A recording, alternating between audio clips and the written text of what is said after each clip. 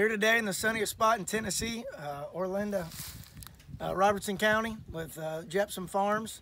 Had the opportunity to come out, and I'm gonna let Willis talk a little bit about what we did today. But we planted in bare soil.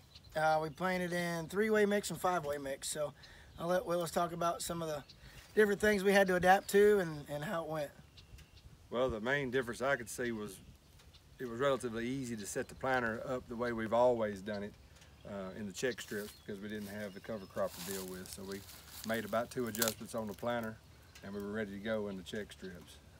But then when we got into the rolled strips and the cover, it took us a few adjustments, so it took a little time to get the planter right. But once we felt like we got the planter right, I think we did a pretty good job of planting. We did an excellent job planting considering what we were planting through. What do you think about the stand and how it laid down, and what'd you use? Well, we just used our old Brilliant cultipacker that's been here on the farm for 20 years.